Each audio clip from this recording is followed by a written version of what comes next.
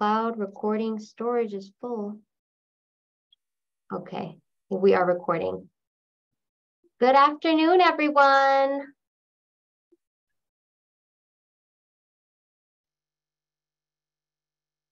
I'm just going to continue admitting everyone. Thank you, everyone, for joining us. My name is Ebony Torres. I am the County Alliance Coordinator for Somerset County. And today I am taking over hosting responsibilities for our Human Services Department for Rena Johnson, Zach Berliner, and Angie Sandy. And I'm happy to be here with you today to present the reality check, telling the truth about marijuana cannabis in collaboration of Central Jersey Family Health Consortium and Safe Communities Coalition of Hunterdon and Somerset, a division of Prevention Resources. So without further ado, I do want to keep everyone's time in mind. We do have two wonderful presenters here with us today to talk about this important topic. And we have Debbie Riscica, who I will be spotlighting for everyone, who will be giving us our first presentation, and then Jerri Collevechio for our second part of the presentation. So without further ado, take it away, Debbie. Hi, thank you. And thank you so much for this opportunity to speak today. My portion of the program is, as we're going to find, I'm going to focus mostly on women and on pregnancy. And I hope that this will be informative for everybody. Okay, I do have nothing, no disclosure, no financial interest, just thought I would put that out there. And what I'm going to talk about today is the marijuana of today and really how dangerous it is, and identifying some maternal and fetal risks from marijuana exposure. We're also going to talk about the effects of marijuana during breastfeeding very, very briefly. So I just want to start by putting out there the faces of addiction, right? It's absolutely all of us. It's anybody. There is no prejudice. We all know that. And let's keep that in mind as we think about women, pregnant women, and substance use. Sometimes that can be a little difficult to wrap around because of the sensitivity of it. But let's also keep in mind, no one asks to be ill with a substance use disorder. And of course, according to DSM-5, you need 3 or more of the following criteria for addiction to be diagnosed. And as most of us know, it's pretty devastating and pretty much life-consuming. And we know it to be a fatal disease if it's not arrested, with intervention and treatment, and hopefully with good recovery supports.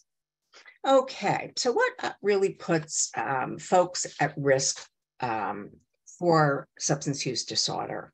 One of the biggest ones, and we're going to talk about this as we keep speaking of women and of pregnancy, is that early onset of use really is a tremendous risk factor for our young people with developing brains. So of course, Jerry's going to talk about this. We really want to prolong that early onset.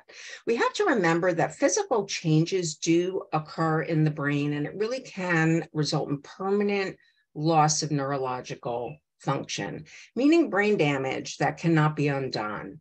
And depending on what's going on, and if there are enough risk factors in place, we know a lot of the developmental growth can stop when a young person's using, and therefore they're not able to fully develop their brains and all the wonderful executive functions to give them some protection. And again, Jerry will go into that a lot more. I do just want to highlight, besides family history, which is a huge risk factor for any person, but we also have to remember, and what we're going to focus on, is that exposure in utero. It presents tremendous vulnerability for people when they reach young adulthood, as we are going to speak of. I do want to highlight young girls and women because we are at higher risk for substance use than males are. And part of it is our motivation for using versus that of those who are male. Many women are focused on weight loss. Our media promotes that. Social media, there are so many pressures to be thin because that's determined to be what's most attractive. Stress relief. big, big role in substance use. Boredom. We know during COVID, substance use rose so much. Folks were at home and isolated. Boredom is a big factor. Also looking for mood enhancement and certainly reduction of sexual inhibition. So folks maybe can feel more comfortable performing things that they might not want to do otherwise. We also can't forget self-medication for both depression and or anxiety, and also just improvement of self-esteem and self-image. So these are pretty intrinsic reasons for substance use, which often can lead to a substance use disorder. The earlier a young lady enters puberty, she is also at higher risk for substance use disorder. And I'm not going to get into that other than it is tied in a lot with brain growth and hormone growth and so many other things that make us the complex beings that we are. Those women whose mothers smoked and or drank alcohol during pregnancy in any amount are at higher risk for substance use themselves at a later age. Binging, purging, any kind of excessive dieting, again, the issue of weight can also lead to more vulnerability for young women. Okay, protective factors, I'm just happy they exist. We know science is there. Jerri will focus on that more. But again, the more we can put off that first onset of use and really avoid any substance use before and during pregnancy, we have much better outcomes for our young people.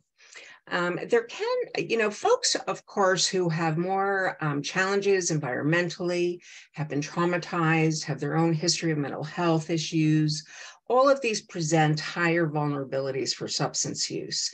This is not to say that those that don't have these types of challenges are not at risk themselves. If they've had family history and they just happen to have the correct brain chemistry and their other risk factors really outweigh their preventive factors and allowing this disease to blossom. Okay, as we focus again specifically on women, we have to understand that women and men are built very differently. And for the purpose of this presentation, I am using females and males because that is what our research is based on. So I am not trying to eliminate anybody of any identity as I go through this presentation. So I'm trying to be as culturally sensitive as possible. So with that being said, focusing on women versus men, we do have a quicker onset of illness. And with that quicker onset, we also get sicker. And the reason for this, one of the big reasons to really simplify it, is we have less ability to metabolize substances, particularly alcohol, marijuana, if we're talking about that. And we also have a lot more fat cells than water content in our body. Therefore, we don't metabolize stuff and it hangs around longer. And what happens with alcohol is we end up with a higher blood alcohol level more quickly. Therefore, the poisons are surrounding and flowing through our systems more readily and causing damage to our organs and our systems. With marijuana, because of our high content of fat cells, it really can linger a long time. And the longer it lingers, the quicker it is to build up tolerance and other things and use more and create more risk with risky use and for substance use disorder to set in. So we do have to remember that the disease in general of addiction progresses much more quickly in women than it does men. And one last comment I'll make about these differences.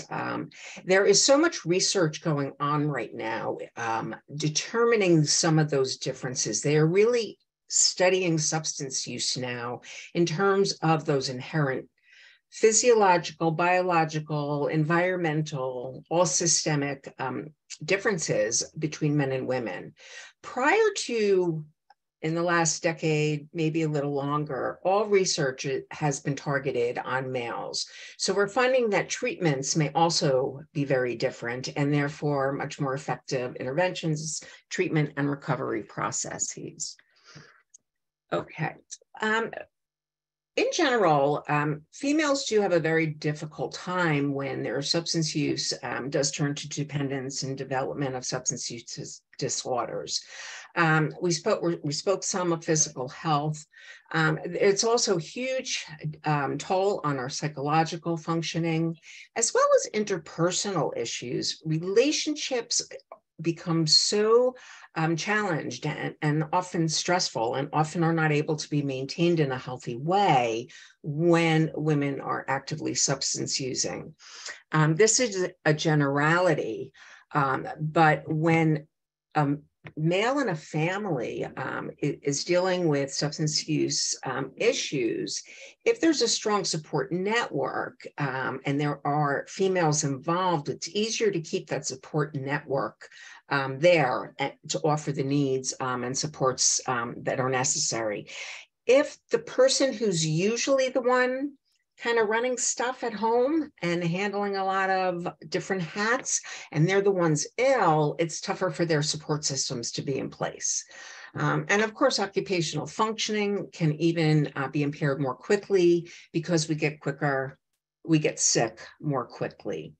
And we must look, of course, at the whole picture and look at financial situations, our spiritual bankruptcy, involvement in the criminal justice system, whether as a victim or as a perpetrator, and often activities that are driven by that substance use disorder.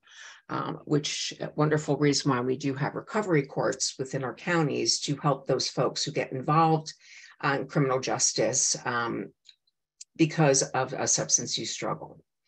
Okay, I went through that very quickly. I'm now going to go in a little bit to just what marijuana is today, and we'll get into some more issues related to pregnancy and breastfeeding, et cetera, and involvement with DCP&P, because reporting for pregnant women is very important.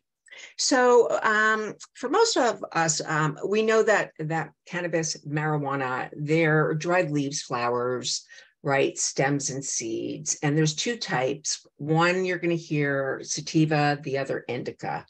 They're different strains. They give you a different type of high. People have their preferences.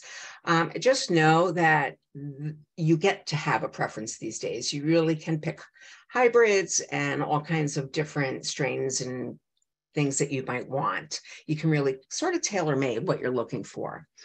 We know that the THC today, okay, that's the active ingredient that's mind altering. That's the thing that gets us high versus CBD, which we'll talk about in a little bit.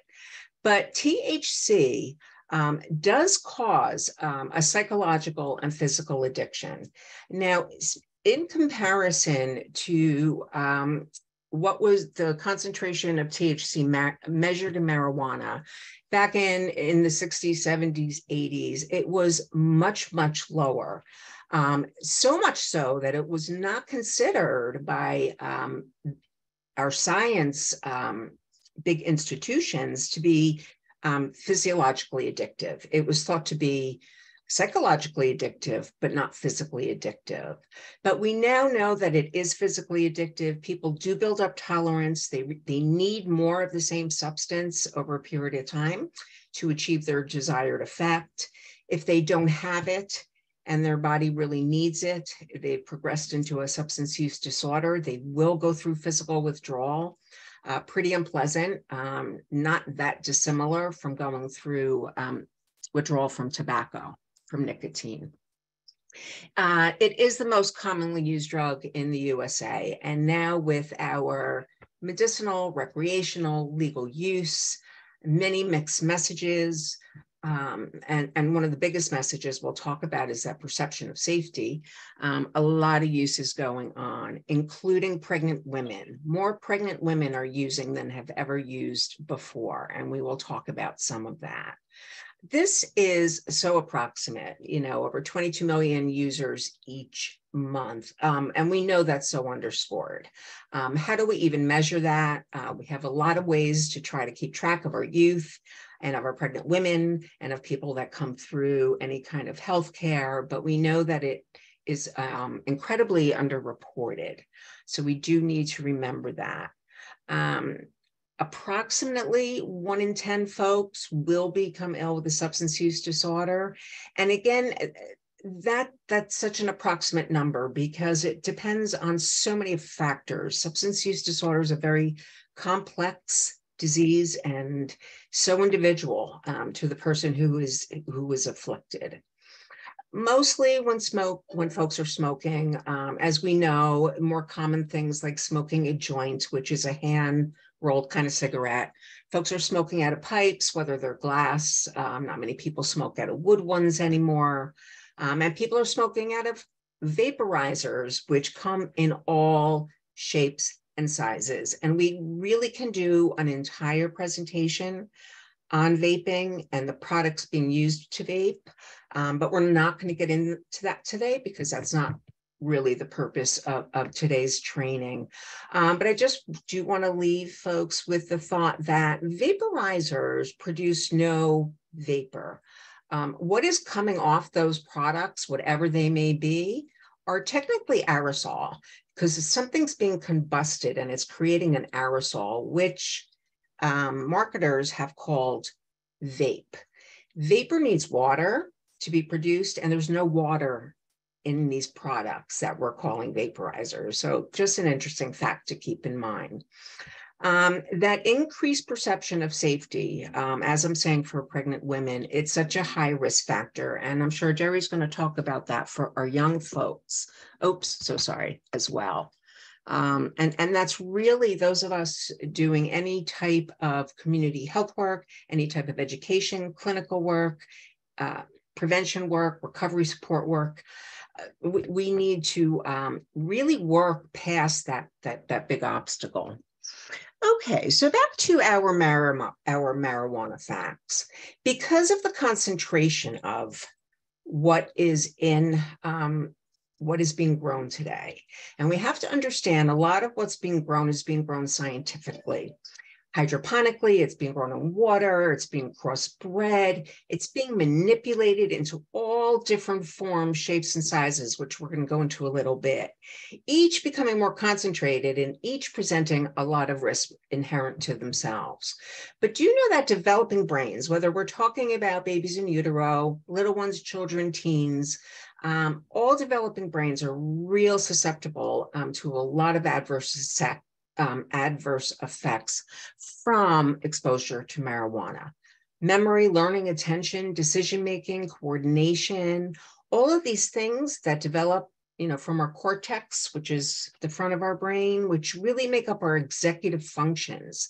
All those skill sets that really help us negotiate through life in a healthy, responsible way. Those are the skill sets that really can be compromised greatly with marijuana exposure. Long-term use also holds a lot of risks, and this is particularly true for frequent users, people who use on a regular, daily, chronic basis. This is not true for that social, occasional person who is picking up something on the weekend. But do you know it's becoming harder and harder to remain a social user of these products because of their addictive nature, because of the strength of what is in them. So that's important to keep in mind as well. But those who have a predisposition to psychosis, schizophrenia, other mental health conditions like depression, anxiety, struggles with suicidal thinking or attempts, those very serious conditions can definitely be exacerbated and show up earlier in a person's life with chronic long-term use of marijuana. Schizophrenia used to not show up till later in their 20s, particularly for our young men. And in our treatment settings, we're definitely seeing this manifest itself much earlier in age. We also have to think about the physical effects because folks are using so much. Those things we imagine, like with smoking cigarettes, the respiratory stuff, heart rate, nausea, vomiting, dehydration, all of those things can become certainly an issue. Okay. Again, more about marijuana and just how scary it is on today's market. Excuse me. With it being present in foods and beverages and candies, folks are at much higher risk for blood poisoning. We have to be careful. This stuff, unless you're getting it in the dispensaries, it is not regulated. So it can say anything it wants on a package. So even if something says it's all that CBD, the stuff that just has all those great benefits that people believe in, and has no THC, may not be true. So you use a product, and unbeknownst to you, you go for a job interview, they ask to screen you, and you're testing positive for THC, but yet you haven't even used any to your own knowledge. We have to be careful of what we're using. But even when things are regulated, it's very important to read your packaging, because portion control is a real issue. Portions are very tiny. Most people will not stop at 1 or 2 gummy bears. You know, folks are going to eat more than that. And also, folks don't understand that when you eat something, it takes 2 hours to digest it. You don't get the effect of that product until it's digested. So unfortunately, people continue to use thinking that they're not feeling anything. And to reach that point where you're at such toxicity with the THC in your bloodstream, it's very miserable. And it certainly can be particularly dangerous for young people, as well as pregnant women and their unborn babies. It's being concentrated into all kinds of things so that it's more fun. You can make more paraphernalia to use it. It's just, you know, our wonderful folks out there who know how to make money and target young people and vulnerable people, and all others that we've been talking about, are creating all these different products. And there are so many names to everything. Please never feel that you can be caught up, because as soon as you become familiar with some of the terminology being used out there to describe these products, there's at least 30 more out there on the market. It's tough to keep up. Just know that it's always changing and growing. Okay. These extracts that we're talking about, this manipulation of this product, can be up to 90%, even higher percentage of THC in the product, which is incredibly high and definitely neurotoxic for brain development. If we're smoking something that's not manipulated into products or into extracts or concentrations, we're maybe looking at 20%, and that's at the low end. The products that you see today, they're very crystallized. And if you ever see that, what you're seeing is that high level of THC that's on the product, which is part of what makes it so incredibly smelly. If folks are choosing to smoke the flower rather than through these extracts and other manipulations. Okay. So this is also an important fact as we're thinking through the lifespan. Heavy marijuana use, and I have to emphasize heavy. Again, I'm not talking occasional use, but your chronic everyday user. Even if they stop many, many years before they choose to have children, their fertility can be impacted. For men, you may be in a position where you're producing less seminal fluid and therefore have a lower sperm count. Also, the sperm can behave abnormally because often they're not forming fully, so they're not as powerful swimmers. They're not as fully formed and healthy. So you're kind of losing the survival of the fittest, and that strongest, best sperm being the ones to get through to fertilize that egg, to bring, you know, the best optimum conditions to that sperm meeting that egg. So that is something to think about. So even when you stop using for many, many years, if you've been a chronic user in your younger years, you could have changed the expression of your genes in a way that it could put your offspring at risk for mental health concerns as well as substance use concerns when they reach young adulthood. So we do want our young people to think about the next generation if maybe they're considering having kids. Ladies, we are born with all the eggs we are ever going to have. And if we are using heavily, we can harden the outside of our eggs. This is particularly concerning One, it might be harder for us to release our eggs. Therefore, it is more possible for ectopic pregnancies to take place where the fertilization actually happens in the fallopian tube. And if that bursts, that's life-threatening to mom. So that does need to be terminated, and it certainly can impair future pregnancies if that's something that particular person is interested in. And with our eggs hardening, for women who may find it difficult to get pregnant and even use different methods to try to achieve that, might find some struggles if they were using pretty heavily when they were younger. So it's important to be aware of your history. You know, we all do the best we can with what we know and what we do. We can't undo anything that's been done in our past, but we can certainly be mindful, and it can help us make decisions moving forward. Okay, so now I'd like to focus more on pregnancy as we're trying to do through most of this presentation. Again, and this is so scary to us who understand the risks of marijuana use during pregnancies. The perception of safety is particularly high, and it's a perception that surpasses that of cigarettes. So even women who work real hard to be able to overcome a substance use disorder to nicotine during pregnancy and receive those services to remain nicotine-free will begin using marijuana products or continue using them. Unfortunately, there are a lot of mixed messages out there, including with medicinal marijuana. I can tell you from the standpoint, and we will speak further on that, it's very risky to do. As always during pregnancy, we want to check with our healthcare providers before doing anything. And if we have any doubts, it's always best to err on the side of caution, maybe get a second opinion, really follow your gut and be as safe as we can during that pregnancy. All right. We also know that pregnancy with substance use is very stigmatized. And women will often, people who are pregnant will not seek out even talking about it or airing their concerns for fear of being judged and penalized. There's also a fear of DCP&P, and we're going to talk about that for a little bit as well. I'll get back to that in a little bit.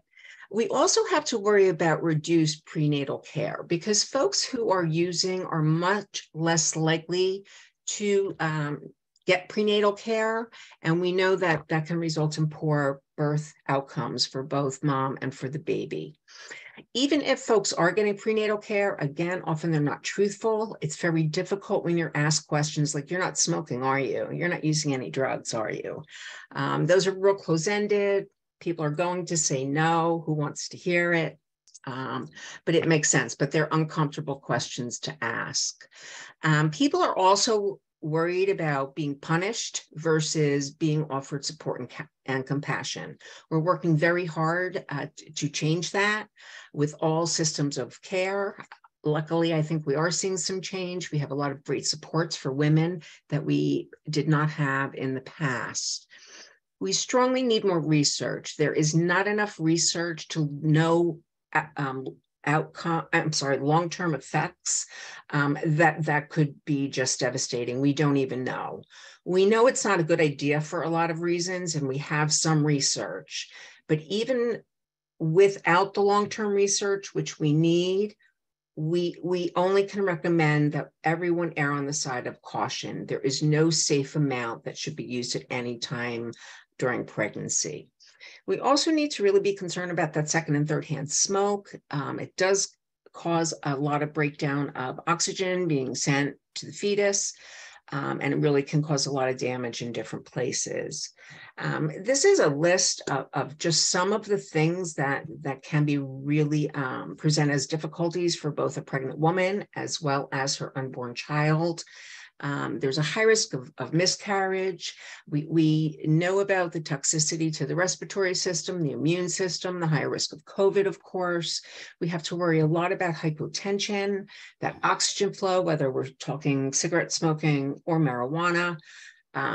Deliveries can be prolonged or arrested where they just stop, and we have to worry about placental complications where the placenta can actually tear away from the uterine wall and mom can hemorrhage during her delivery. And of course, that's not safe at all.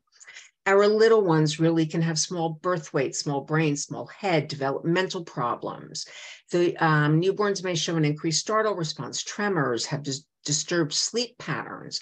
And all of this is indicative of difficulty with self-soothing and self-regulation and emotional regulation, which can lead to a lot of other difficulties. There can be risk for cognitive and behavioral problems, as well as that substance use and mental health concerns that we talked about already. Lastly, there is also an increased risk of childhood cancer. Now, when we're talking about parenting, we have to remember, okay, the kids are in bed. It's okay to have a glass of wine, smoke a joint, do whatever it is we feel like doing to relax. But always, as preventionists, and we want to be thinking about harm reduction and keeping everyone safe, is we do have to worry, how much are you using? Is there another adult in the house in case you do become a little more inattentive or neglectful or fall asleep? Or maybe you're not paying as much attention to your little one as you might prior to having that glass of wine. Whatever the situation may be, it's really helpful to know that there's going to be another caretaker if you are choosing to indulge socially, just in terms of harm reduction. Okay, plans of safe care. This is really important. I do want to spend a moment speaking of this. I know this is difficult to see on the slide, but if you go on the DCF website, it's very easy to pull up the plans of safe care. It's very easy to negotiate to right off the title page. But I want to talk about this a little bit in terms of marijuana now as a legal substance.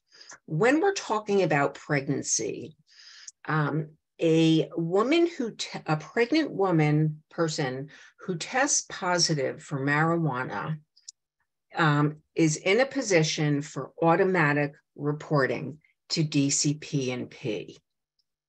The protocol, whether we are talking marijuana or any other illicit substance, is that DCP&P will be called in for further screening and assessment. I do want to point out that with DCP&P entering the picture does not mean that a case file is open. It means that they're there to check out and see what support systems, what services, what issues, what challenges may be in place, and see what can be done to offer as much support to that pregnant person, that new parenting person, to keep mom and baby together if possible, so we can secure bonding and permanency and security and safety. So please keep that in mind. However, it's important for a mom to report up front. So if you have any interaction with pregnant women in any sphere of influence in your lives, and if they are using medicinal marijuana because their prenatal provider recommended it to combat some of the discomforts of early pregnancy, or maybe she's using CBD products that she thinks has no THC in it, but maybe it does. This is important to talk about with a prenatal care provider and all other supports, because it should be reported. If it's reported ahead of time, things are viewed very differently, of course, than if mom gets caught off guard as she goes into labor and delivery. A drug screen is done, she tests positive, and all of a sudden DCP&P is there. Scary, traumatic. We would prefer to avoid that from happening. These plans of safe care also talk about those pregnant persons who are on MAT and the importance of staying on the medication assisted treatment. It's critical women don't go off opiates at all during pregnancy, and MAT is the gold standard of care. DCPP wants to promote that and support that. So moms who are dealing with substance use concerns, they're going to be helped to engage in services and treatments. And as long as that person is doing that, there's such a better chance for mom and baby to have healthy outcomes and to be able to remain unified. Additionally, if a pregnant person is on some type of amphetamine for whatever other coexisting condition exists, that too needs to be reported ahead of time. Otherwise, it can create a misperception when DCP comes in. We also want to alert, the staff working in labor and delivery, right? Because we don't want our delivering people to be stigmatized and to be judged. It's good to know the information up front, what they're struggling with, or if they're on something prescription that just needs to be reported ahead of time. This brochure, it is downloadable, it is printable. We can get you hard copies if this is something any of you are interested in having in any of your agencies. It also includes a lot of helpful resources, which is the page I left up.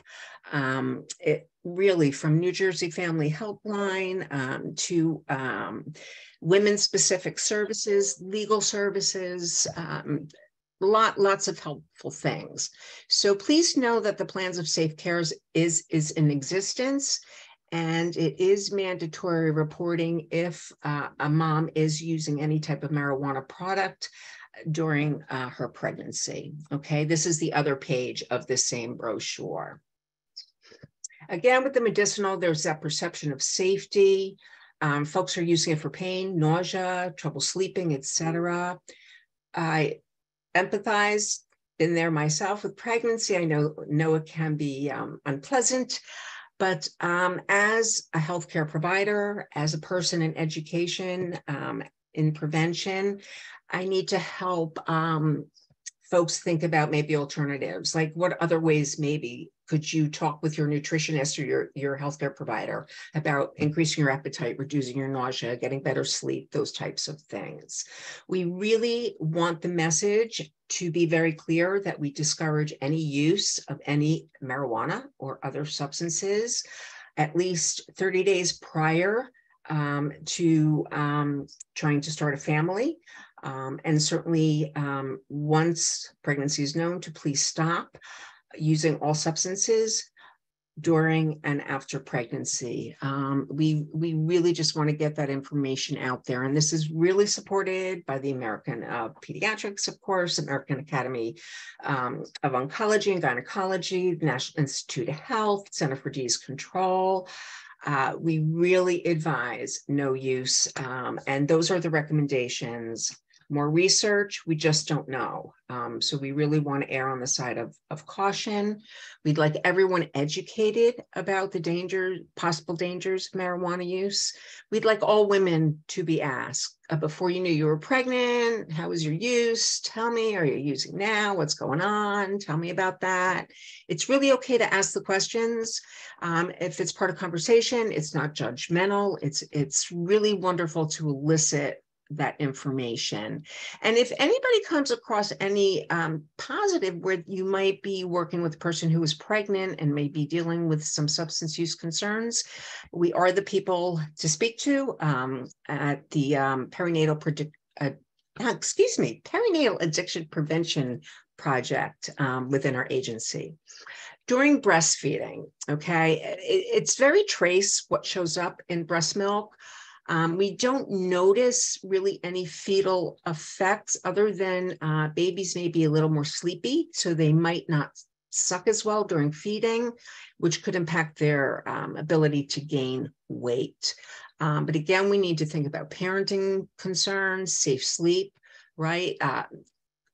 Sharing bed while breastfeeding is never safe. If someone's used and then they're breastfeeding while lying in bed with their baby, there is more risk of rolling over, suffocating, that little one falling asleep. There will be less production of breast milk. That's important to get across. And remember, it's going to stay in the baby system a really long time. And we are always concerned about later development of cognitive and behavioral problems. Okay, so if we're thinking risk reduction, we really want folks who of reproductive age and those pregnant, those newly parenting, please stay away from second and third hand smoke at all points. This can really, really help reduce some serious risks for poor outcomes for both mom and their little ones. And please, no using during breastfeeding. There's actually breast strips now for women to test their breast milk if they're choosing to socially drink alcohol. And still want to breastfeed, they can check if there's still any alcohol in their breast milk. As of right now, there's no such thing for marijuana. And remember, it does stay in fat cells a really long time. So even if you haven't smoked or smoked much and it's been hours, it still could be lingering within your fat cells within your breasts. So please keep that in mind. As we're talking with people about their use, please let's try to remember to use those open-ended questions. Let's talk about maybe your past use, present use, how about your partner's use? Again, just part of conversation. If we talk about these things routinely, they can get comfortable. Women don't mind being asked. We really don't. We like sharing information. We want to be healthy as long as we feel that what we're saying is okay and that the person we're speaking with seems approachable. And certainly it's okay to say, you know what, as I work with people in whatever capacity, I ask this of everybody, because as the more I know, the more I'll be able to be of service. So again, if you have, we'll go back to this, any concerns, questions, any supports you would like for yourself, anybody you know in any sphere of influence in your life, please feel free to reach out to us at the consortia. My number and my email is listed here, and certainly we can make it available to everybody. I will ask, if folks don't mind, to take a moment to complete our survey. The state is asking us to collect a little bit of information about whether what we're putting out there is helpful or not. In the honor of time, maybe, Ebony, we can send this out later again for folks to fill out. So we can get that back and get some responses for that. That would be great, because I really don't want to take up time. I added many resource references. If people have any interest in learning anything more, I know I went through a lot of information in a very short amount of time, but I hope that this was helpful, and if anything, just for some harm reduction, and to really think about the concerns this really can really put forth for developing brains, whether we're talking about in utero or during our growing years for young folks. So with that, I think we're okay on time. I'll turn it back over to Ebony so we can hear from Jerri. Thank you. Thank you so much, Debbie, for that fantastic presentation. I do realize that I did not get to give your bio, so I just want everyone to know a little bit more about you before we continue on to Jerri. So everyone, Debbie began her career as an occupational therapist with a clinical focus on psychiatry and addiction. And once certified as an addiction counselor, Debbie switched from clinical work to prevention and education. And for the past 15 years, she has served as program manager for the Perinatal Addiction Prevention Project at Central Jersey Family Health Consortium. And during this time, Debbie has earned certifications as a tobacco treatment specialist, state educator for fetal alcohol spectrum disorders, and as a women's treatment specialist. So, and Debbie, I will share that survey if you want to share that with me, or you could put it in the chat. And then without further ado, we will go over to Jerri, and just a little bit about Jerri before she begins. Jerri is currently the Senior Development Director at Prevention Resources, and she started her career in prevention in 2008 as a prevention educator and is now the Director of the Safe Communities Coalition in Hunterdon and Somerset County, where most of her time is spent on community level change strategies, collaboration to reduce substance misuse on prescription drugs, alcohol, marijuana, and tobacco. And I want to thank you again, Jerri, for being with us. And I'm going to hand it over to you.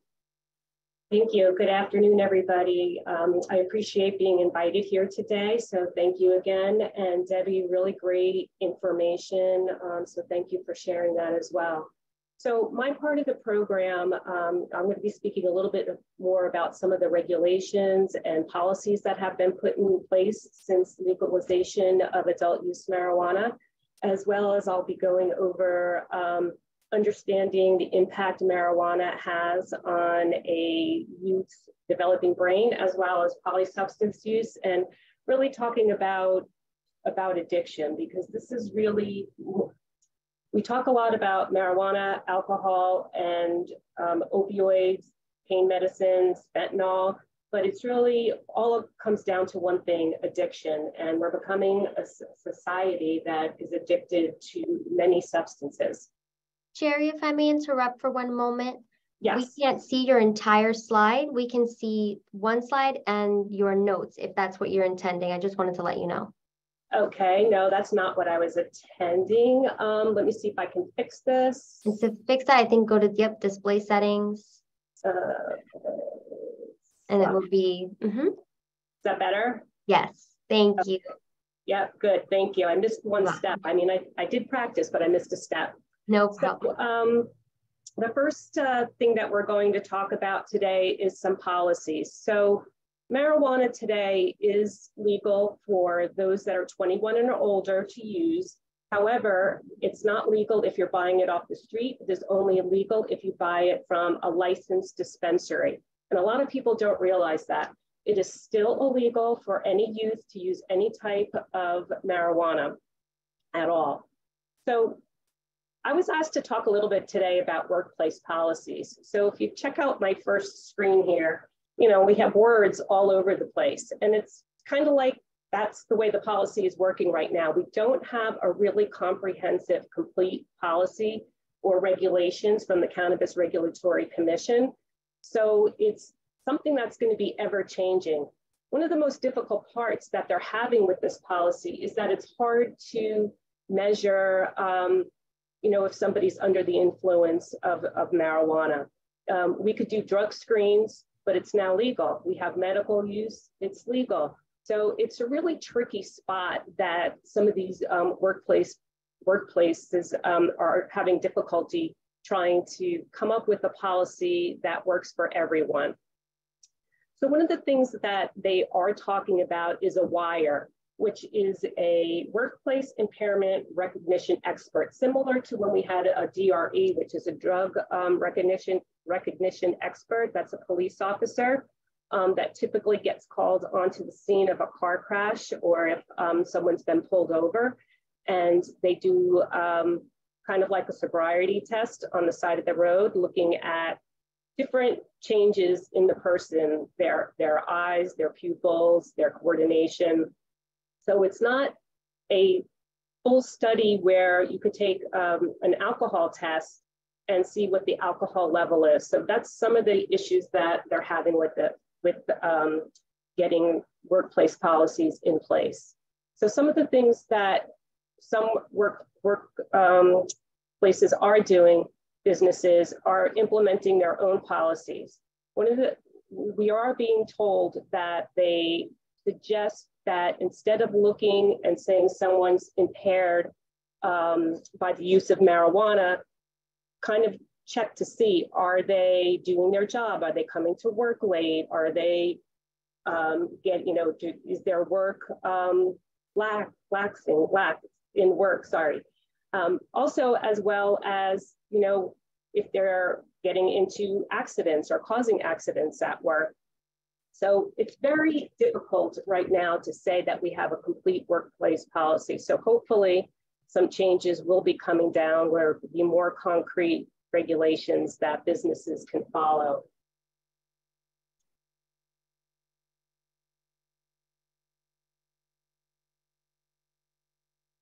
So the Cannabis Regulatory Commission recently passed cannabis consumption rooms, which are coming soon. So there aren't any in place as of right now, but they will be coming soon. The one good thing that besides having state approval from the CRC that you can have it, the municipality also has to have an ordinance or regulations in place saying that it's okay to have a consumption room. Consumption rooms can be either indoor or outdoor.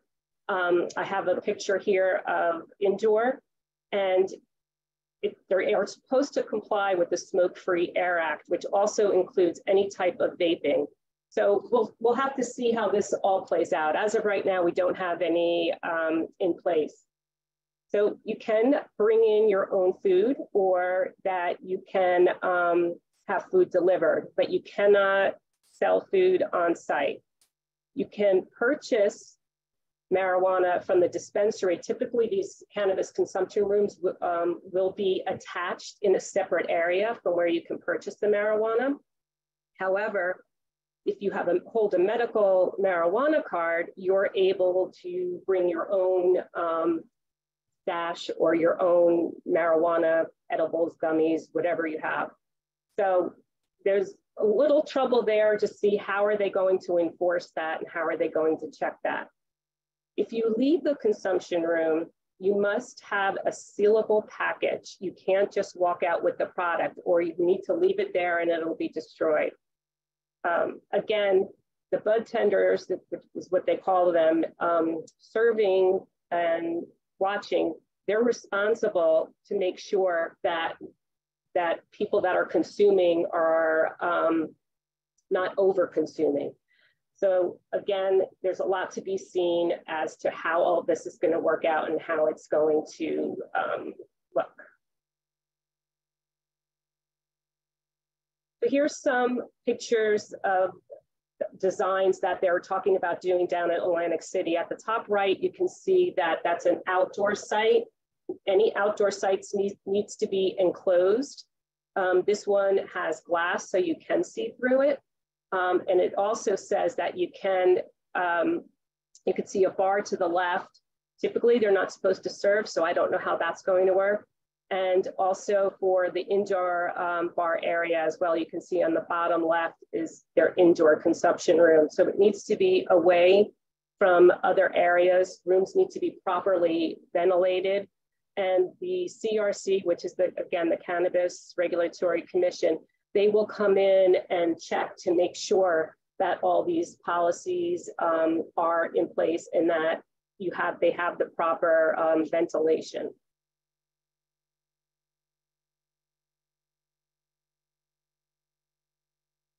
One of the biggest fears that we have about these consumption rooms is drug driving. So marijuana in your system while you're driving.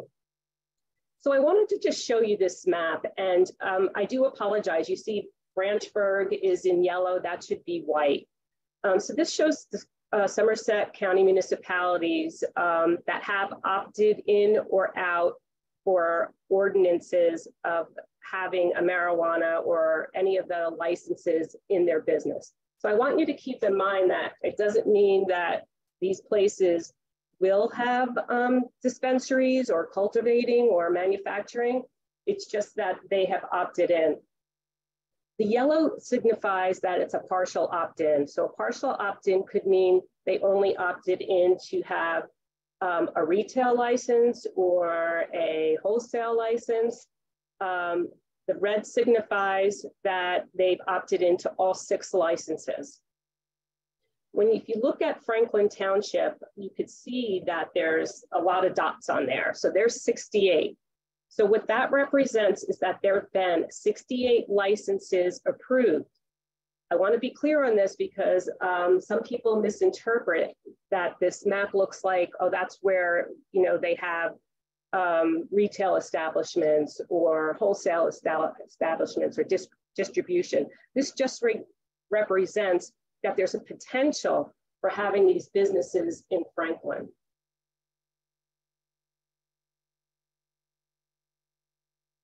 So currently opened in Somerset, we have 2. The first one at the top, you can see it's called Block, and you can see some of the advertising already. It says, "Welcome to the Block, Somerset, New Jersey, meet the new kid on the block."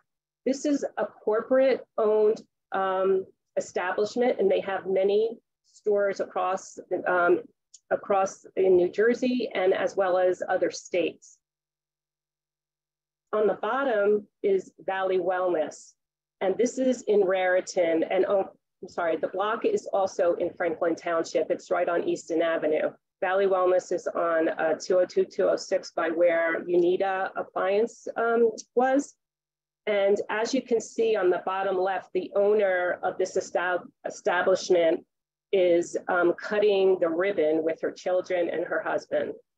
So, and these are some of the pictures that you can see. So a lot of these shops that are opening up, you could see they look very much like a boutique or a very nice establishment. The windows on the outside are typically, you can't see inside.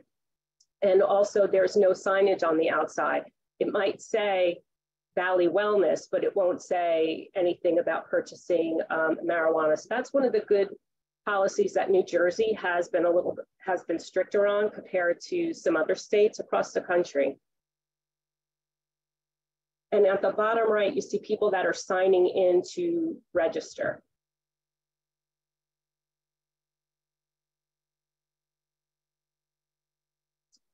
So we're now going to switch over to some of the dispensaries, and we're going to talk a little bit about what can be purchased in our community. I'm not sure if anybody's heard of Delta 8 THC, but this is a product that is legal. It's 0.3% THC, which falls under the Hemp Act. And I'm just going to show you a really quick video to what is available right now, where you can get at convenience stores, gas stations, vape shops. So these are some of the products that our youth are starting to use, that we're starting to see in the schools.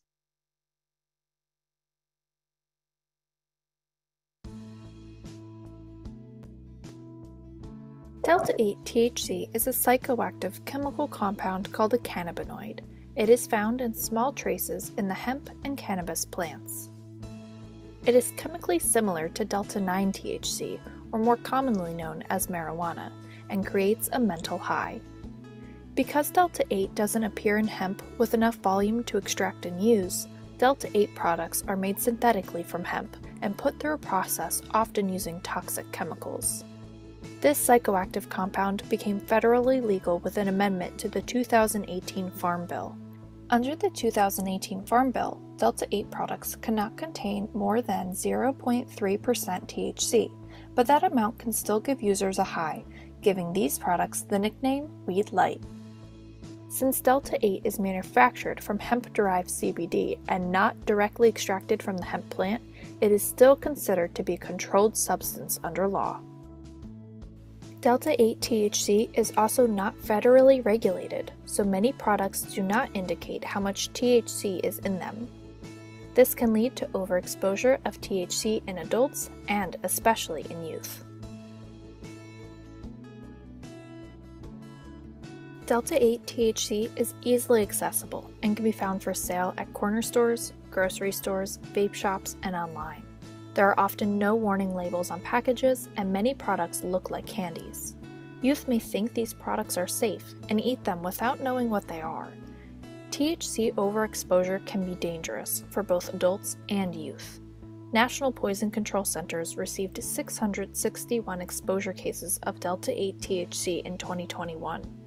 18% of those cases required hospitalizations, including children who required intensive care unit admission following exposure to these products.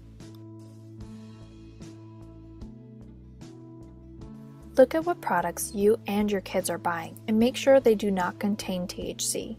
You may have to look closely to find a warning label or symbol. If you do have Delta 8 products in your home, store them safely in a locked cabinet so youth can't accidentally consume them. Talk to your kids about Delta 8 and the harms of consuming a psychoactive substance as a minor.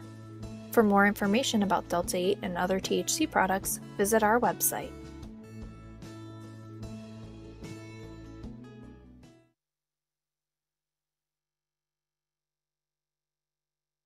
Okay, so I don't know if you noticed in the top right-hand corner, that picture was from a candy shop in Somerville on Main Street that showed that they had Delta 8 infused chocolates. So we're starting to see this in our communities as advertising that they have the Delta 8 products in their establishments. So as Debbie mentioned before about the new concentrates and the new increase in THCs and different ways that people are ingesting marijuana. Back in the day, they pretty much smoked a joint or were able to use a bong. Today, there's many different ways and many different concentrates and products. Some of these products are used by taking the bud leaf and using the terracones and putting it together with a solvent. And what that does is it releases all the oils and the resins, and they strain it, and you have a very high level of THC that can range anywhere between 90% and higher. Why this is so concerning for us in our community is because this is what our kids are using today. They are vaping THC much more than any other use, as well as using the edibles. And we'll talk a little bit more about the edibles in a few minutes. These are some of the different products. They're dabbing it, which is when they take a small, just a little bit of the resin or the oil, put it on a rig, and then they vape it, or they can use vape pens. They're now selling different types of vape pens. This is a picture of a cartridge. The kids are calling them carts. And the reason why they're pre-filled when you purchase them, but instead of throwing the whole vape out like a disposable vape pen, you could just change the cartridge and you keep the actual pen. So in the long run, it's less expensive for people to purchase the cartridges and just change out the resin.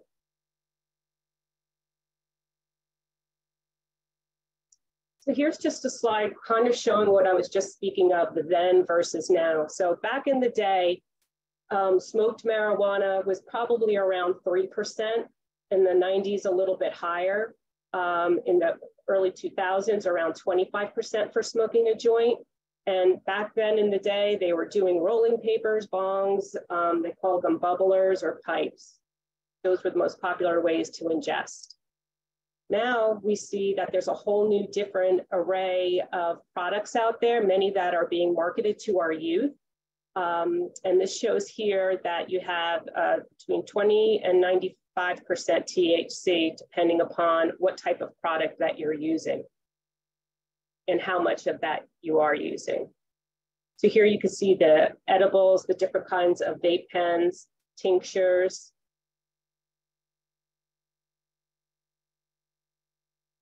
Again, another demonstration for you to get a better understanding that you would have to smoke 50 Woodstock joints to equal 1 marijuana dab today. So that's a significant change. And in fact, the way the concentrates are, they're so strong that you really can't even call them marijuana anymore. It's like a different drug. And that's what is making our kids addicted. So we'll talk a little bit more about that in a little bit. The risks of consuming edibles. Debbie also had mentioned that there is a delay of that high in using edibles. And it depends how much you're using, what kind you're using, your size. And it could be anywhere from a half hour to around 2 hours until you feel the effects. What's happening across the country is that many people aren't feeling it, so they end up taking more and end up overdosing on the marijuana. We're seeing a huge uptick in young children that have been taken to the hospital for marijuana use by eating gummies that were left around. So actually, I was at the Franklin Township Youth Center a few weeks ago doing a presentation, and one of the kids asked a question about edibles, and a mom in the audience said, "Do you mind if I answer that question?" And I was like, "Sure, of course."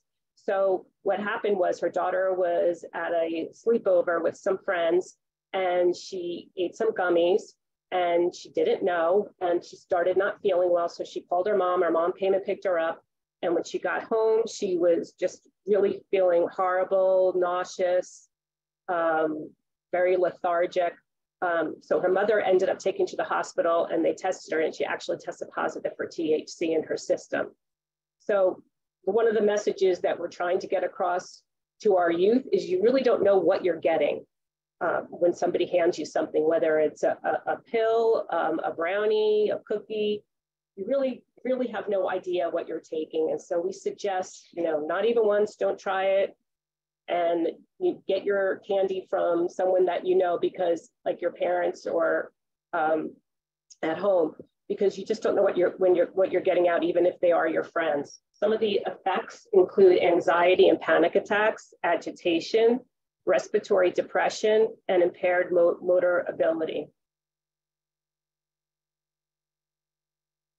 So this is another short video, and this is it's about addiction. And this is what concerns us as prevention the most, because of all of these products that are being changed and manipulated into other products or stronger products or different products, carry a lot of the synthetics that make you high and that will also harm your brain. So the younger you are when you start using a substance, the more likely you are to become addicted to that substance. So we'll talk a little bit more about that in a minute, but this will give you a good bird's eye view of what we're talking about as far as addiction is concerned. Say the word addiction, and drugs such as alcohol, heroin, and cocaine often come to mind. But other substances like nicotine, marijuana, and prescription pain medications can also be addictive. So can certain activities such as gambling and sex. Whatever the case, addiction involves craving and a loss of control, with the substance use or activity continuing even if it causes harm. This can include problems with relationships, jobs, school, money, or your health. Addiction is not due to weakness or a lack of willpower. Instead, it's a chronic disease involving changes in the brain. There, billions of nerve cells or neurons communicate through a series of signals and chemical messengers. When messages leave one neuron, they attach to a receptor on the receiving one, like a key fitting into a lock. In addiction, this communication process is disrupted. Large amounts of a brain chemical called dopamine are released, overwhelming receptors and resulting in the high that people experience. To keep that feeling going, they take the drug or engage in the behavior again and again. Eventually, the brain changes and adapts, driving them to seek out more just to get the same feeling. That's called tolerance. Stopping a substance can cause withdrawal symptoms such as nausea, tremors, depression, or severe anxiety. Taking too much of a substance or a combination of substances can result in an overdose and serious illness, or even death. Young people are especially vulnerable to addiction. The impulse control center of their brains, known as the prefrontal cortex, isn't fully developed, making them more prone to risky behavior. And using substances can cause lasting harm to their developing brains. If you think your child might be experimenting with substances, talk to them about it. Parents can help by taking a strong stand against substance use and teaching their kids healthier ways to deal with life's stresses. Like any other disease, such as diabetes or asthma, addiction can be successfully treated. So if you or someone you know has a problem with addiction, talk to your doctor, a mental health professional, or an addiction specialist. Getting help may save a life.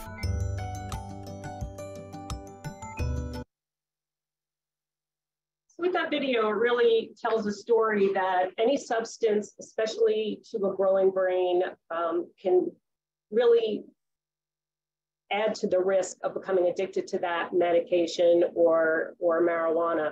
We know we have cannabinoids already in our brain, and the cannabinoid receptors, and when you introduce marijuana to those receptors, they're going to like it, get a great high, and then they're going to keep wanting more and more and more, building up that tolerance until they're in full-blown addiction.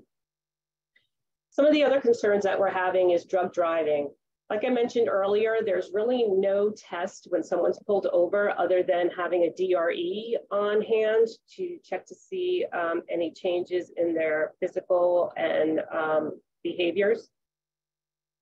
So right now we're seeing an uptick in car crashes. So I'm going to just read this one because this is a really important slide to see the changes in the last few years. So the first part is intoxicated drivers buzzed on booze and drugs are now the leading cause of fatal traffic crashes in New Jersey. In 2021, 697 people were killed in 667 crashes, the highest fatality since 2007. Intoxication, both alcohol and drugs, was the top contributing factor. In 210 fatal crashes in 2021, a 30% increase. For the first time ever, the analysis separated the numbers of crashes where drivers, pedestrians, and cyclists tested positive for cannabis. It showed 91 drivers, 13 passengers, and 23 pedestrians and 2 cyclists tested positive for cannabis after fatal crashes. The other uptick that we're seeing is, I mentioned polysubstance use. Most people aren't just using one product, and they're starting to see in some of these fatal car crashes that there is also alcohol in their system. What happens is when you mix alcohol with marijuana, it intensifies the high. However, if someone gets pulled over and they get tested for alcohol, their BAC level still may be under the limit. However, their actions are not, they're more impaired. So it's a very dangerous place to be on the road, and it really impacts all of us. So the impact on teens' life and marijuana use disorder. So some people still don't really think that marijuana is addicting. They don't think that it's harmful. And again, we're talking about today's marijuana. We're not talking about the occasional adult user. We're talking about our youth. It's priming their brain for addiction. There's an increase in mental health issues. There's an at-risk for developing psychoses or bringing out psychoses. There's been associations with marijuana and schizophrenia. We talked about impaired driving, lower grades in school, not wanting to go to school, not completing homework, and they're less likely to participate in sports school activities, changing friends, maybe a change in showering. So these are some of the things that we're seeing with our youth today. Now, most of the schools that we've been talking to throughout Somerset County have indicated that there's been a huge increase in marijuana use in the schools, and they're very concerned about this. Some of the, let's see, okay.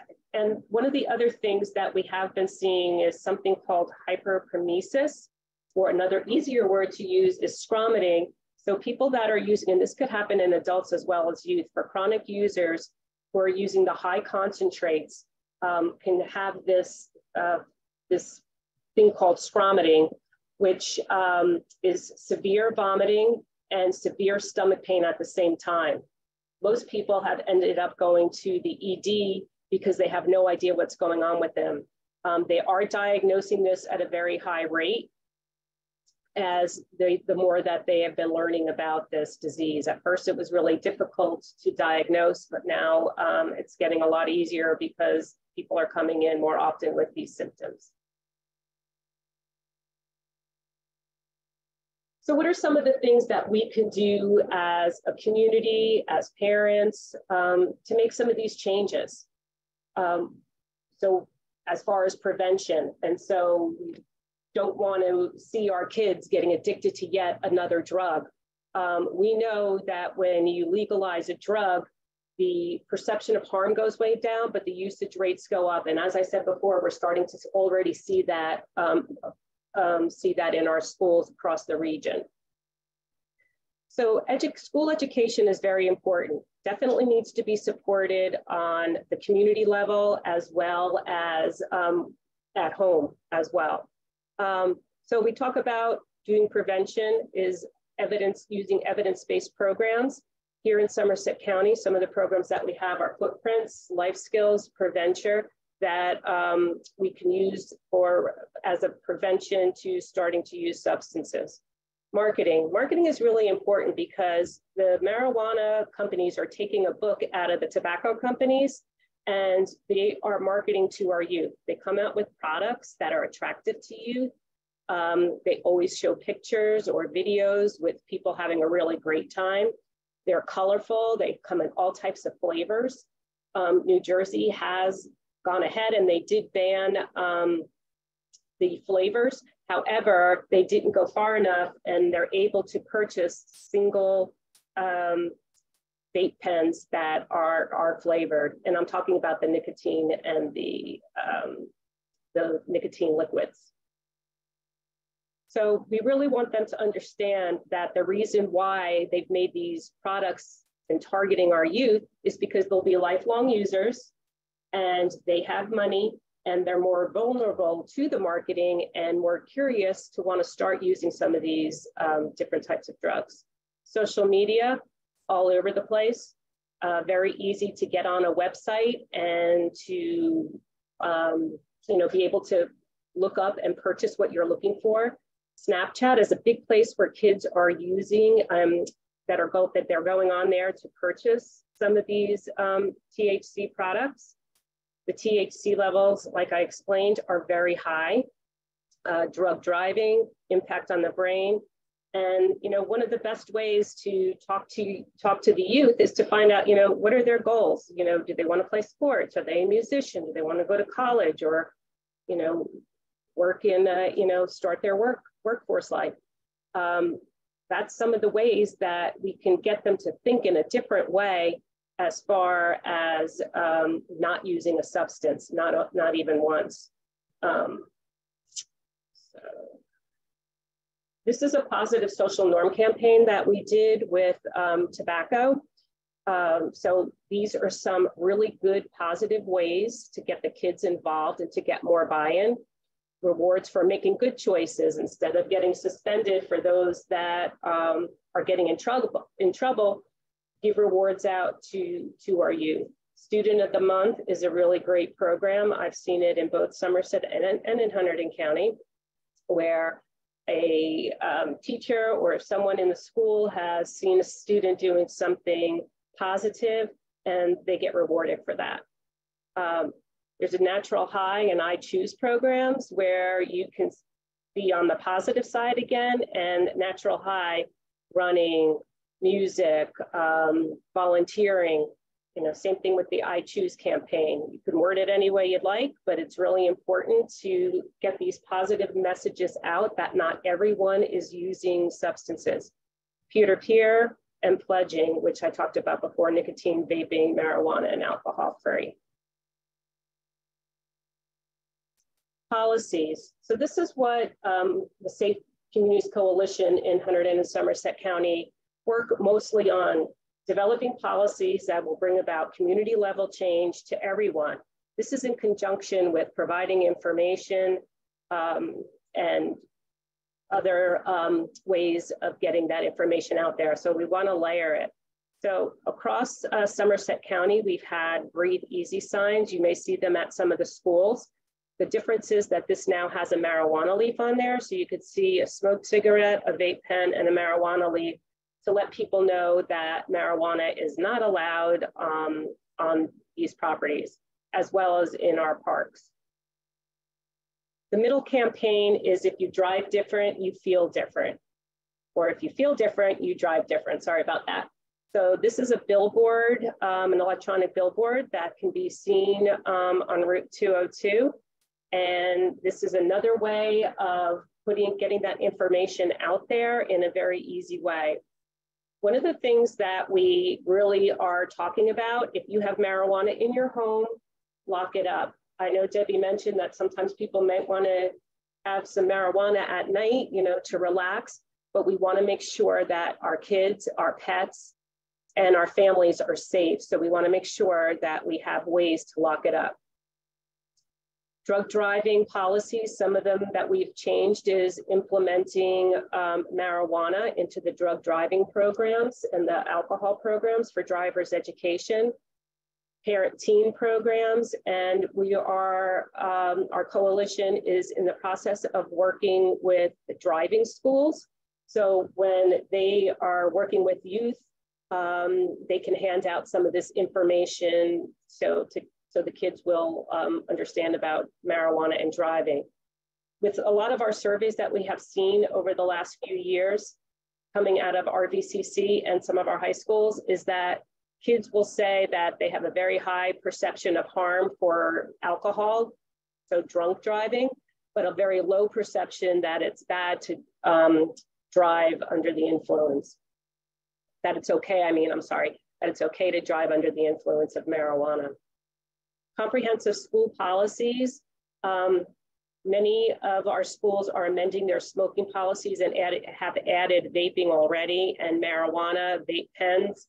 They're very comprehensive, as these policies not only are for the students and faculty, but also for any visitors that come onto campus, school campuses. Alternatives to suspension. This is something that some schools are trying to work on. Instead of suspending the kids, make sure that they get the help that they need. Screening tools like ESPERT are being used across the region, student assistance counselors, and signage, which we talked about earlier. So you might say, why are we having this picture of counterfeit drugs when we're doing a marijuana presentation? And this is the reason. There's not really one single drug that people are using. A lot of times when they are in trouble, there's many drugs in their system. Marijuana, alcohol, and other drugs may be present. The reason why this slide is so important is because today things have changed. We have fentanyl, now we have xylazine. These are very dangerous drugs and very deadly. So in the past, I always call it the natural progression of experimentation. Kids might smoke a cigarette, might have a little alcohol, and they progress to the next drug. And some who find that, we're at risk and become addicted to some of these drugs will move on to heavier drugs. Now we're seeing that kids are buying and people are buying these counterfeit drugs off of the internet or getting them from a friend, thinking they're an Adderall, or thinking that it might be an oxycodone or some other drug. And we just don't know what's in it. So we're finding that some of, kids are dying. And it's really scary because you have one choice, and we're hoping that one choice is not even to try it even once for any of these drugs. But this is a really important message for everyone to understand and to get out, that if someone gives you think you might be taking an aspirin, don't take it unless it's something that you get from your home, from the bottle that you know that it was bought, and or from a doctor for some of these other drugs, and that was prescribed for you.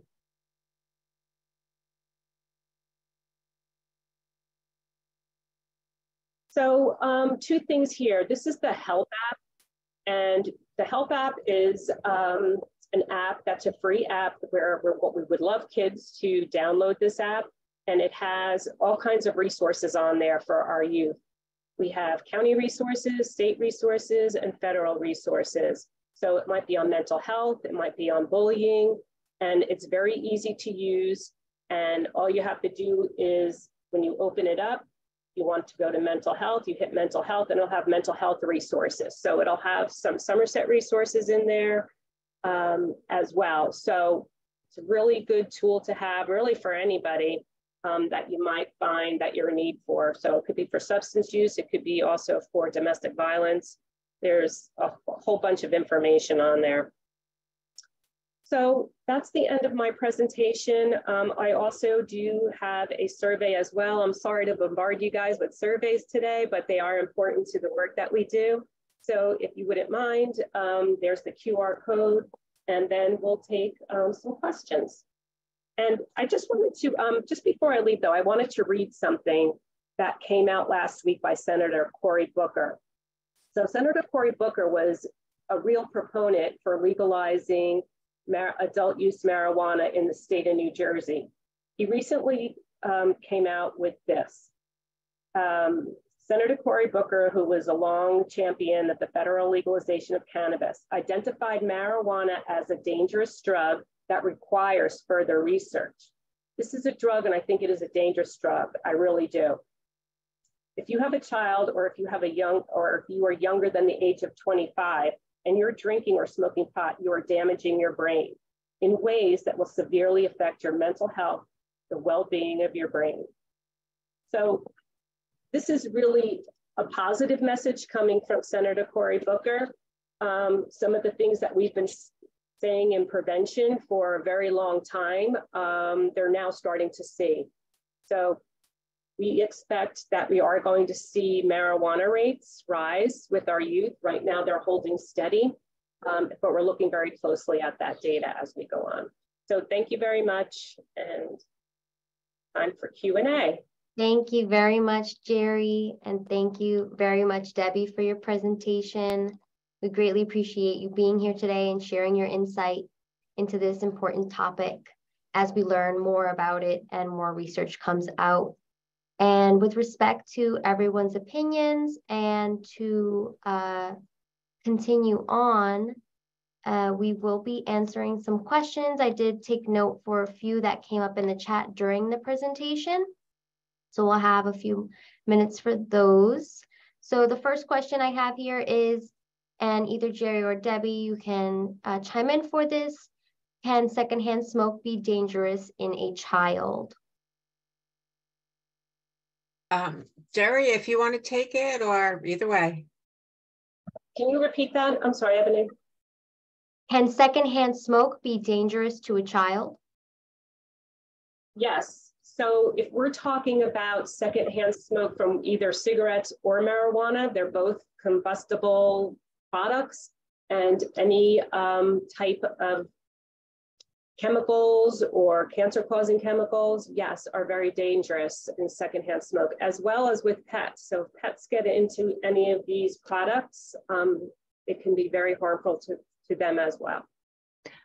Can I also add to that, also the third-hand smoke, which is what we don't see. That's the stink, the smell, the actual chemicals that linger on soft surfaces. They are very unhealthy and risky for little ones as well as pets. Incredibly toxic, and stuff can linger a minimum of 8 hours per surface. And cleaning doesn't necessarily get rid of things. So what we really encourage, no smoking of any type inside. Go outside, away from open windows and doors. Please wash your hands well before you touch anything when you come in. Maybe even use a smoking jacket, take it off, leave it outside. Where there's smell, there's toxins. So just something to keep in mind. Thank you both. I do have another question from the chat box here. A member would like to know, or a participant would like to know, or comment as well. This training is a great myth busting and awareness building session for parents and other caretakers. However, why is this message not being presented at schools to students? In their opinion, students think marijuana is non-addicting and harmless due to it being legal. If you could share your insight on that. I think we're both working hard to be in the schools, right, Jerri? We're spread over a lot of counties, but we are working hard at it. The good news is health classes are talking about it more. We're being brought in as presenters to offer this information with the kids. There's different, and I know Jerri can speak to this. There's so many curriculums and projects and things to help get this out as well. We're trying to reach the parents, we're trying to reach the teachers.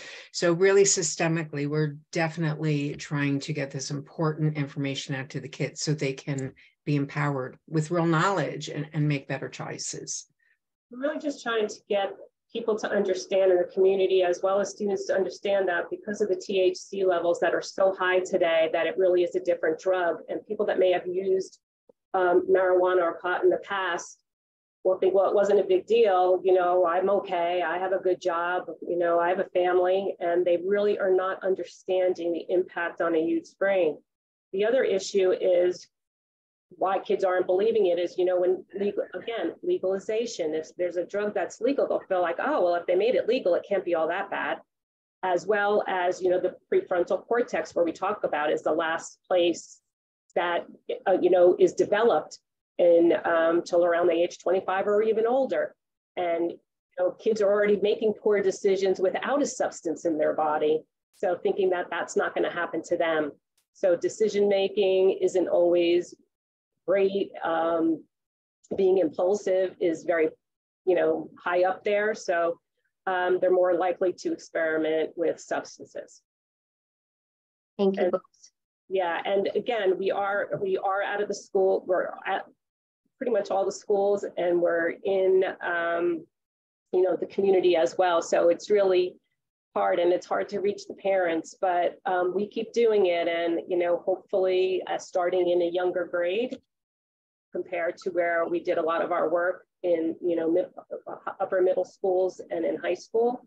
We are now presenting these programs at a much younger age. Is it possible, Jerri or Debbie, that we would be able to share a copy of your presentations to the participants?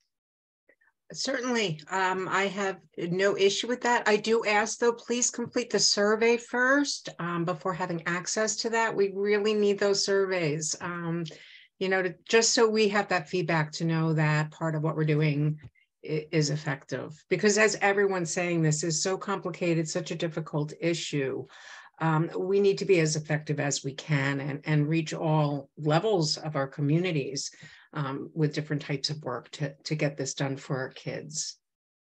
And as a reminder, everyone, we are recording this session and it will be available on the Department of Human Services YouTube page at a later date, and that will be announced once it is ready and able to be shared.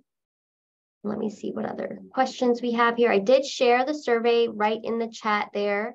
If everyone can please, like Debbie said, just take that survey if you have the time today, hopefully before the end of this presentation. There's a question here with regard to if we know someone that is selling marijuana illegally, can we report them to the police? That's not my area of expertise. I'll let you take that, Jerri.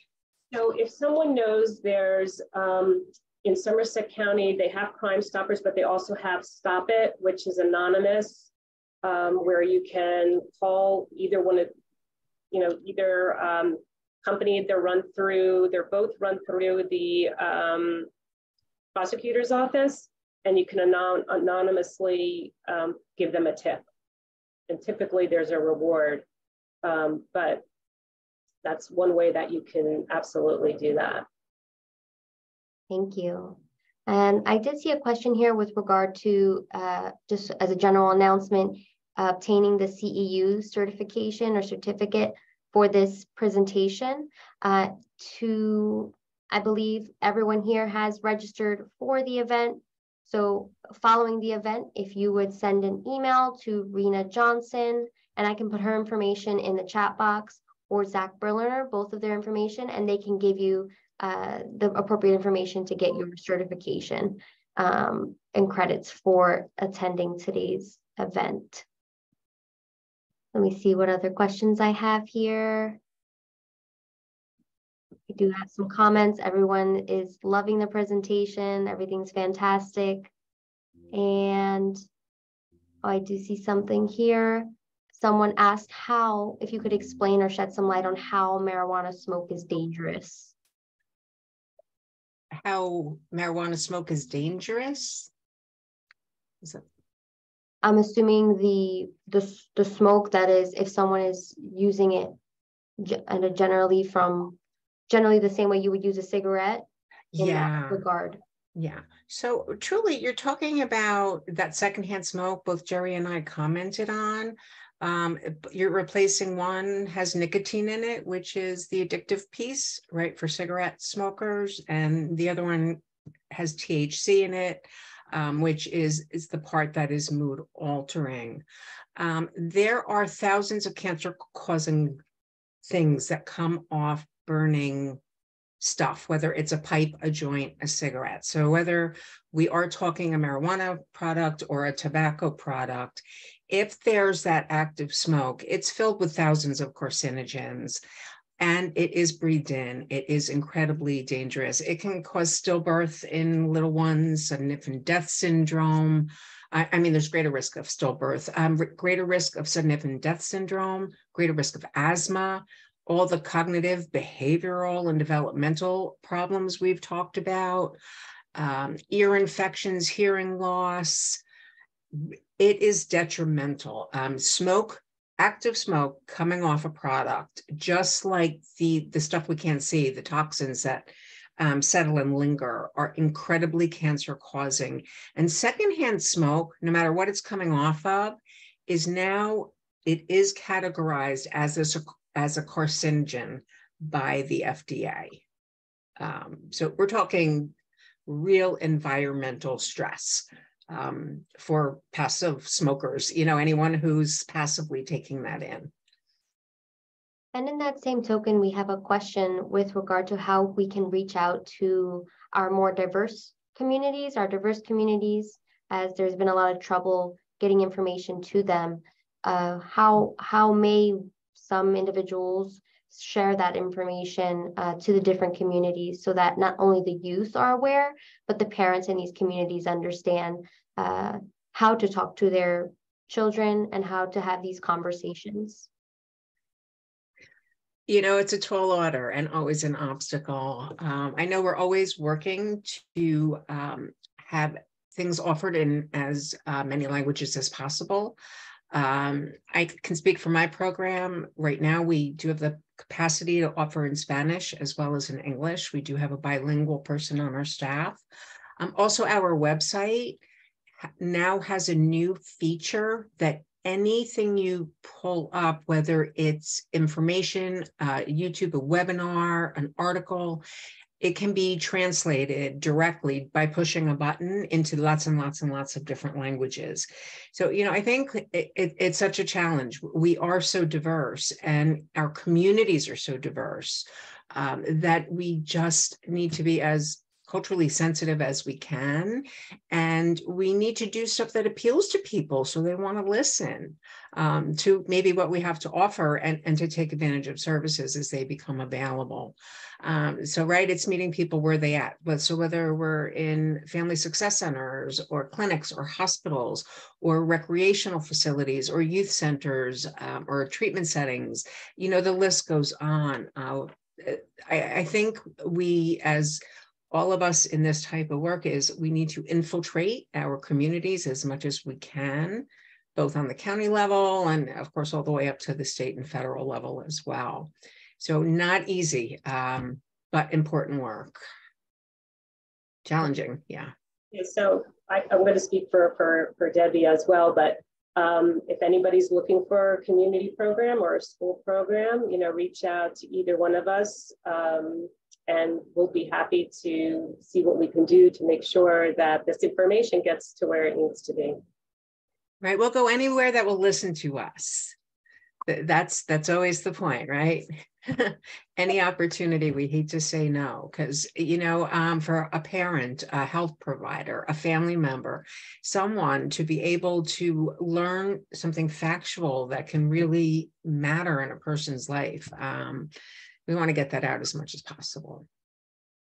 Thank you very much. And in the interest of time, I know we have a few more questions to throw into the conversation here. Someone would like to know, what do you think is missing from current approaches and measures to educating youth? And do you think current strategies are addressing root causes of the youth utilizing substances as a coping measure? So a two-part question there. Let me know if I need to repeat again.